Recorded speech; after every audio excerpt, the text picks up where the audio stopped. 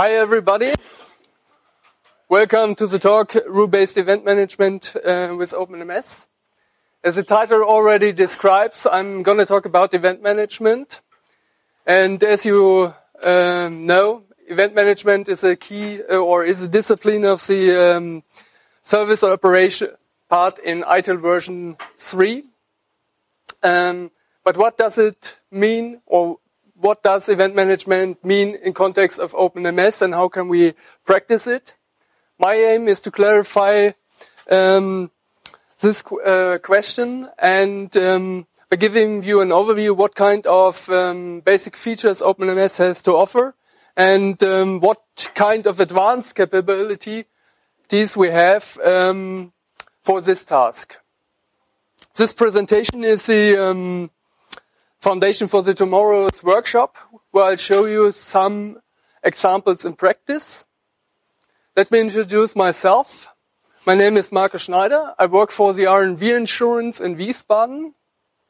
I have more than 10 years of experience in implementation, customization, and integration of IT operations management solutions.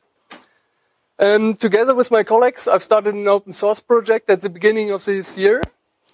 The name of the project is Rapid ECA, and it's focused on event correlation and analysis. So if you are interested, you will find some more information about it on the internet on the rapideca.org.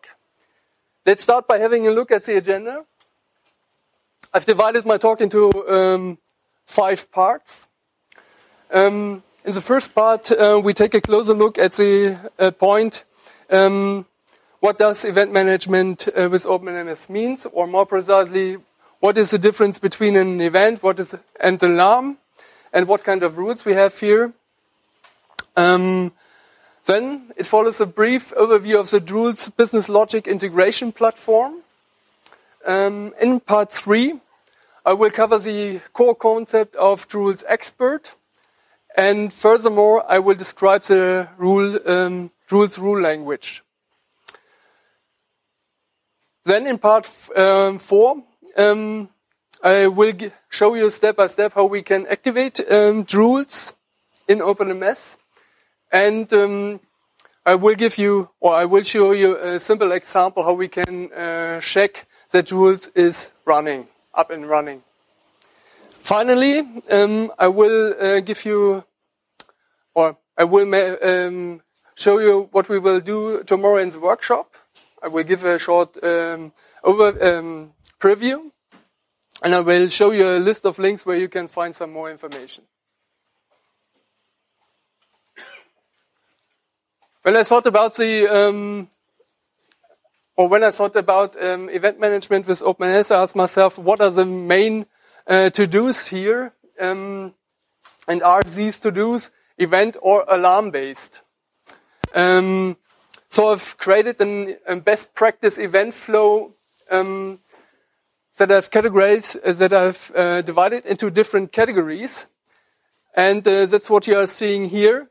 The order of the different categories shows an optimized way how we can process events with OpenNMS. So in the first category, or the first thing we have to do is validation and mapping, followed by a duplicate detection where we generate alarms, where we try to find duplicates for increasing the repeat count of alarms. Also, we want to do correlation, so we have a correlation automation category here. We want to update alarms, we want clear alarms, and we want run automations. And correlation and automation is a category where we can use Drools for more complex event sequences.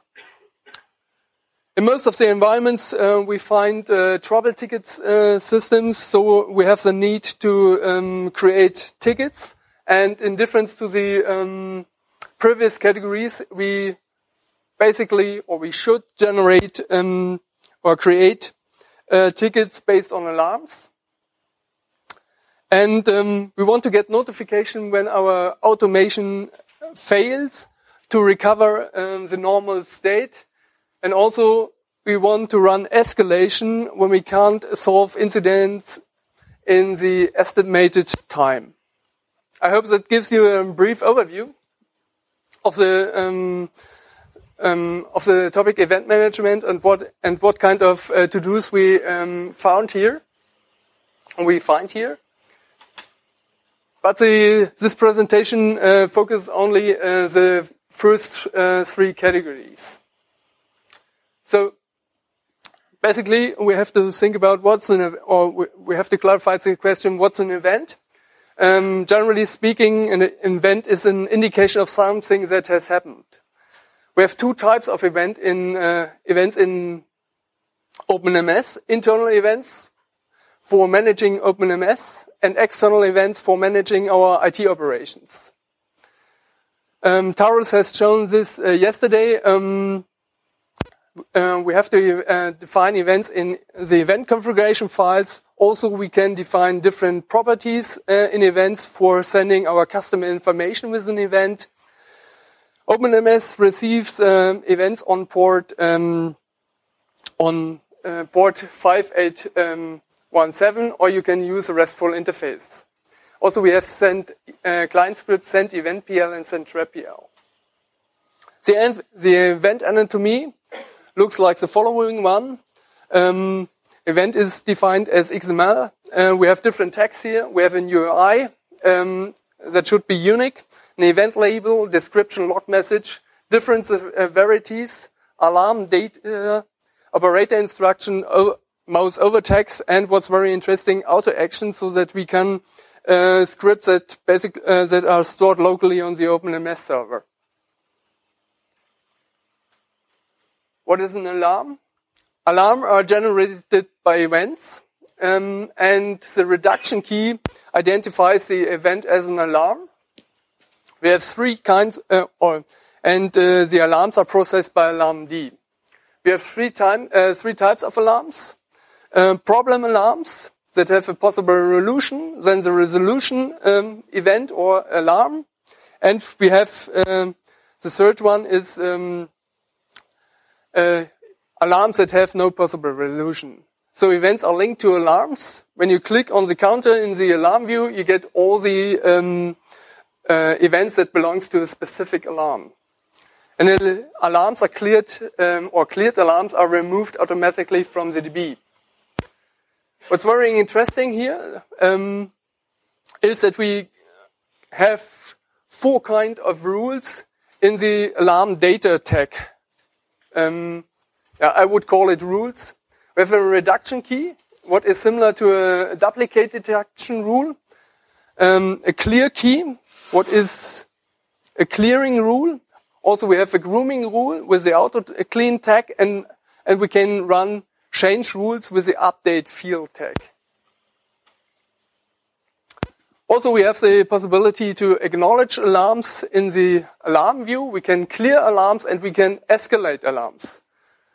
And it's very important that you don't acknowledge clear alarms, because that's what Jeff documented on the wiki, because if you want an alarm to go away, it should be cleared and unacknowledged. So keep that in mind when you play around with events and alarms.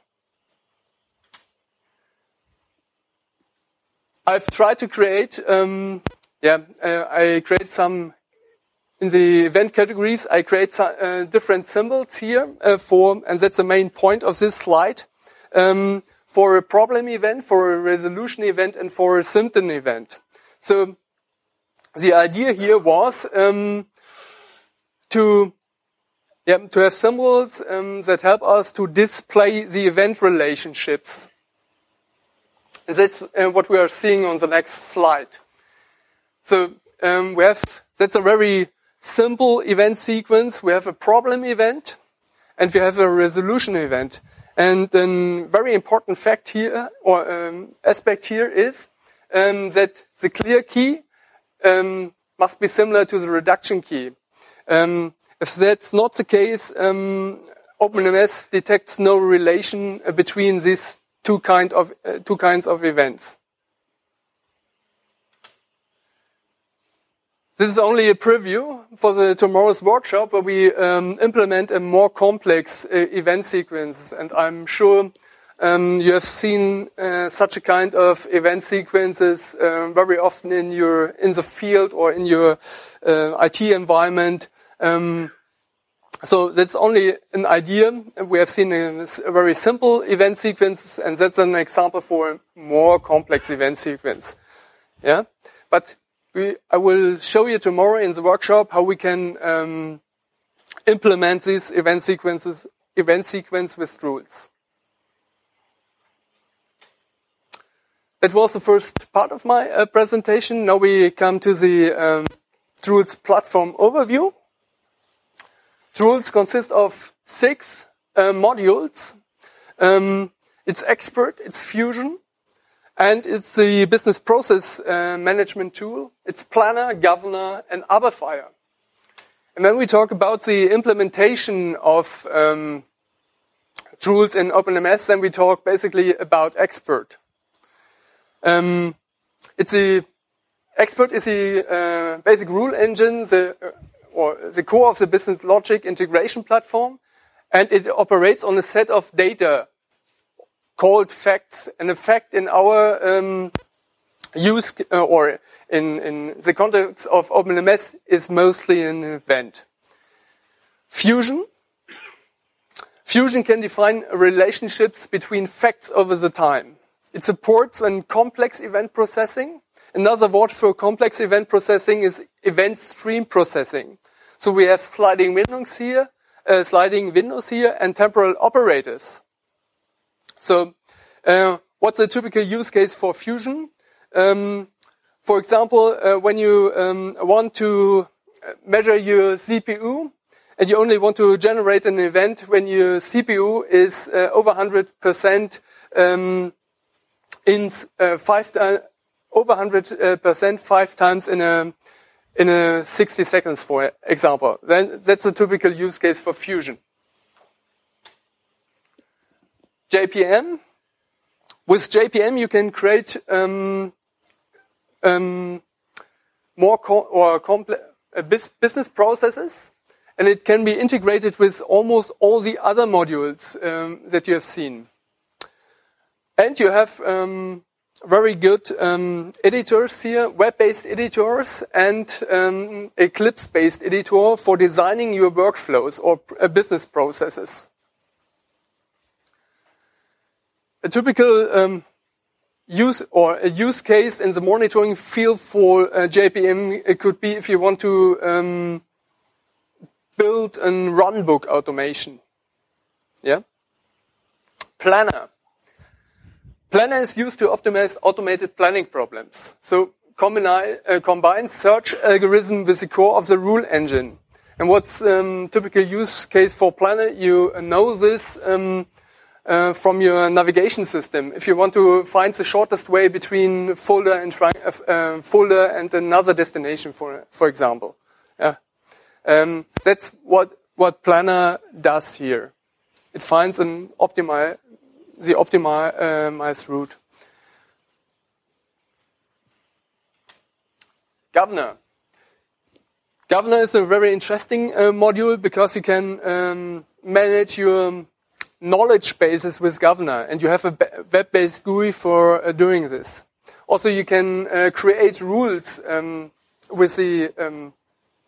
by using the web-based GUI, and you can run a version management of all your rules on knowledge bases. A typical use case for Governor could be if you have multiple OpenNMS instances and you have to manage all or a lot of different rule bases for all the different OpenNMS instances. Then Governor could help you to do this. Otherfire is a very new product of the Drools team, and Otherfire is an Eclipse-like workbench. It's web-based, and it's built on a GVT array and ZDI. And maybe if you have the need to create web dashboards, Otherfire is the right solution for you. but it's a very new project here. And yeah. So that was a very brief overview of the Drools platform. Now we come to the Drools rule basics. And I've mentioned it, when we talk about the implementation of Drools in OpenNMS, we talk about expert. But before we can write any rules and run rules, we have to understand the rule engine. So, and what we are seeing here is we have a production memory where all the rules are stored, and the working memory where the facts stored. What is a fact? A fact in our case is, for instance, an event. And what does the rule engine do here is, or the first thing we have to do when we want to write a rule is to define a pattern, a rule pattern. And what the rule engine does here is to run a pattern matching. So when you insert a fact, in our case an event, and you have defined in our rule we only want to press web server down events with this rule, then the rule engine runs a pattern matching, and when it finds an appropriate rule, then this rule is executed. And also you have the possibility to define the order how rules are performed by the rule engine. And that's what the agenda means here.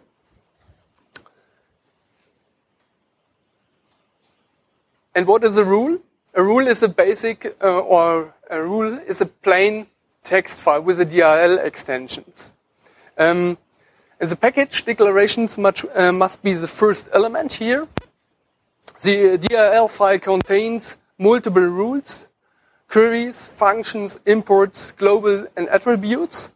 We just see in a moment the anatomy of a rule, of a rule file. And rules can spread across multiple rule files. So that's the rule file anatomy.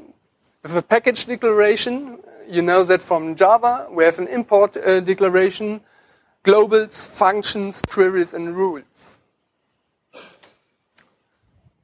The rule anatomy looks like the following one. We have a name, and you have to put this name into quotes when you have spaces within the name. And we have attributes. The things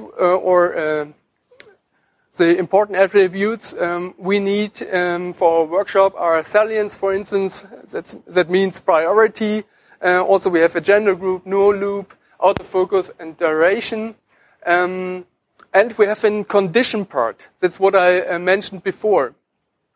So there we define the pattern. So an LHS stands for left-hand side. That's a definition you find in the public or official documentation.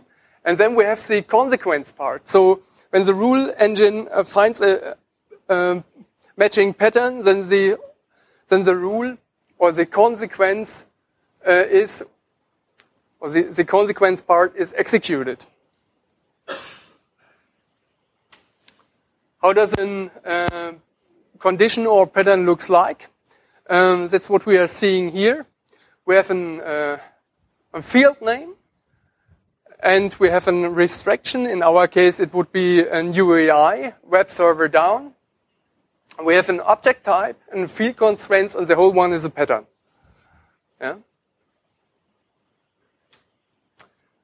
Facts you can define, or when you facts can be defined as our Java classes, and all the Java programmers know this. We have a class here, we have different properties here, and we have to define our getter and setter when we want to use this class as fact in the rule engine. Or we also have the possibility to define effect in our rule file with a declare statement. And when the rule engine loads the rule file, then an appropriate Java class is automatically generated for us. Below we see only an example for a rule, change priority, but we will go in, or we will see examples on the next slide here. So in the consequence part, that was the we have three kinds of methods here that we can use to insert facts into the working memory. And so we can use insert in our rule for storing, for inserting new facts in the session. So what's a session? A session represents our rule engine in our Java code or in our Groovy code. And modify, so we can update existing facts in our working memory, and also we can remove existing facts from the session with a retract method. The rule syntax is looks like that you can see here. We have a normal string, we have regular expressions, we have date, and we have a boolean, and also enumeration. Also we have logical operators here, and, or, and not. Not means if we have no fact or no, not such a fact in our working memory. Exist means we have at least one fact in our such a fact in our working memory. Also, we can use variables in our rule file or in our rule, and it's a common practice that we use the dollar sign for a variable, but that's not mandatory. Also, we can define comments. And we can use a package declaration for group-related rules. And import statements for, that's the same as in Java, to import our classes. Also, we can define functions, and that's what you're, when you take a look at the example rules that comes with OpenNMS, you see that in this examples file you find very often this function print line, and also we can use different dialects. But the Drools. The OpenNMS Drools implementation only allows the Java dialect, but basically when you use Drools, you can use Meval too. And Meval is an expression language, so you can create sophisticated patterns.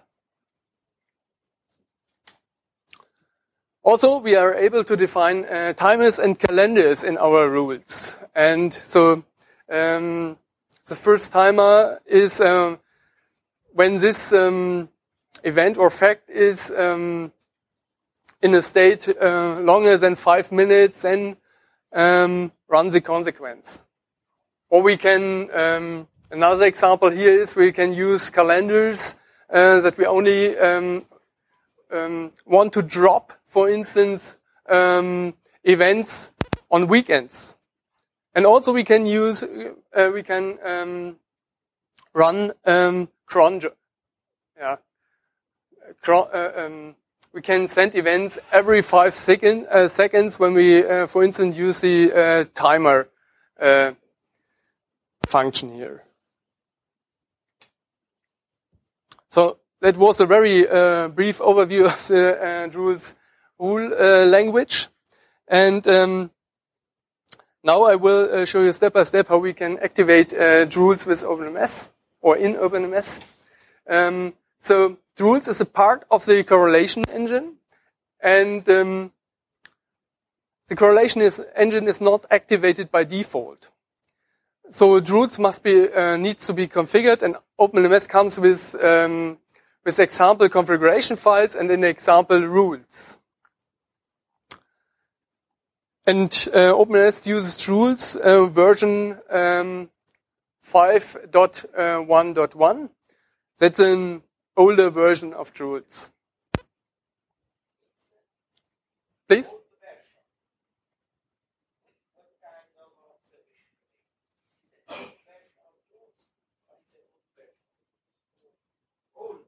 It's an older one.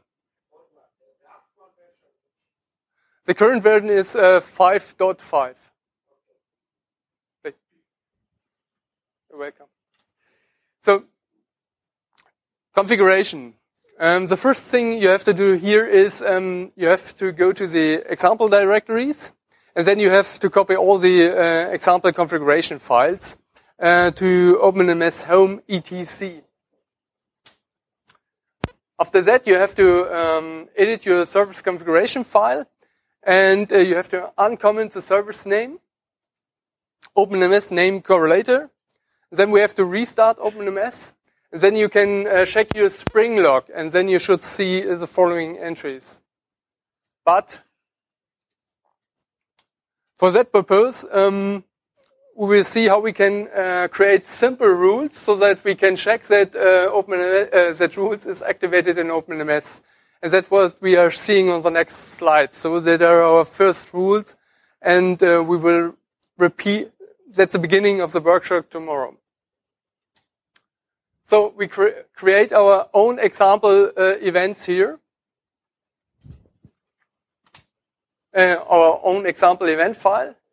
Put a problem in this event, or define a problem event in this event file. That's web server down. And also we define a resolution event, web server up. Yeah.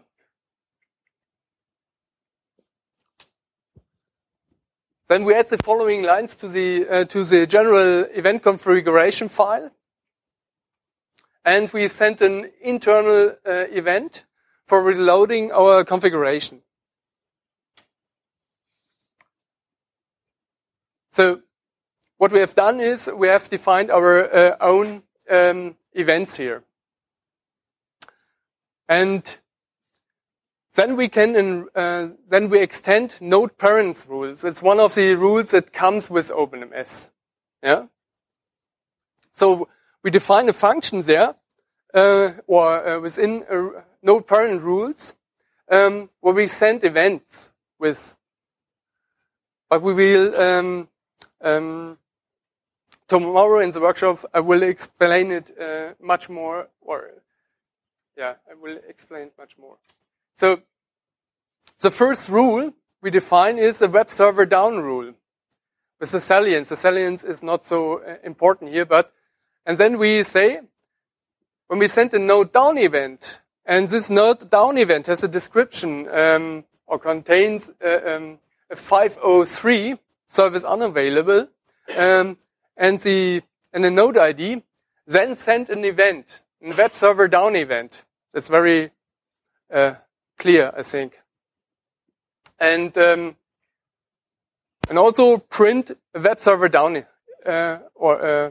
print this in the output log. And when we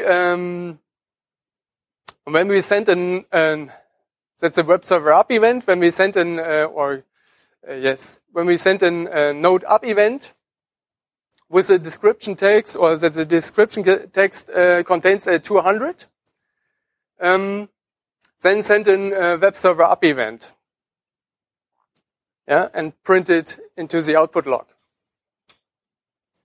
So when we have defined these two rules, or we enriched or enhanced, extend the node parents rule, then we have to restart OpenNMS. So when you modify or change any rules, so you have to restart OpenNMS. Then we can send a problem event. That's a node down event. And what we get here in our event view, a node down event, and also web server down, because we have defined the rules. That was a web server down rule. And this was created by Drools. And we see that the appropriate alarms here. Then we can send a node up event.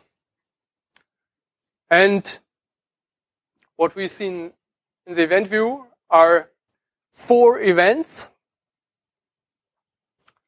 2 clearing events, and in the alarm view, the both previous alarms are cleared. That's only an example for testing that Drools is running with your OpenNMS system. So, and also you can grab for the appropriate log entries, and that's what you are seeing in the log file. Okay, that was the topic activation of Drools, and some more information. In the tomorrow's workshop, we will see this in practice, the activation of Drools. Then you already have seen the complex event, the complex correlation example. That's what we will implement tomorrow also with Drools, and an auto event example, so that we use a timer-based rule.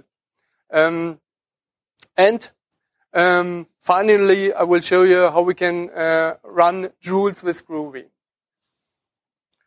And that's and when you use Drools with Groovy, that's very easily, because you can run it from the command line, and you can extend or you can check out the different Drools modules here very easily. Some more information. The presentation, you can download the presentation on SlideShare. Then you should should take a look at the OpenNMS wiki, events and alarms, and the Drools correlation engine. And also, I would recommend you to take a look at the Drools website, where you can read something about the Drools rule language, and you find very important information in the Drools presentations. And Mevel is also very interesting, because the expression on that URL you find some information how you can use Mevel with Drools. Okay, we have seen that OpenNMS comes with a rich set of rules for basic event management.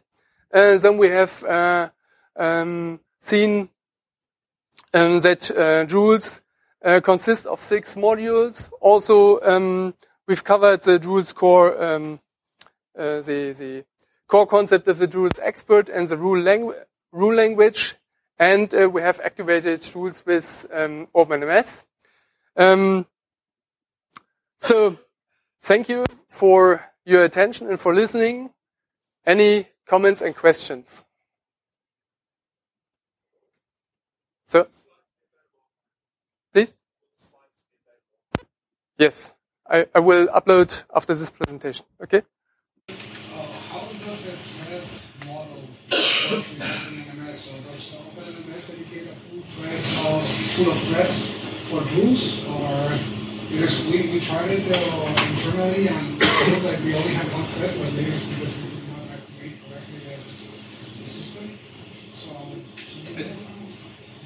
I didn't analyze it, but I think it's only one thread, yes.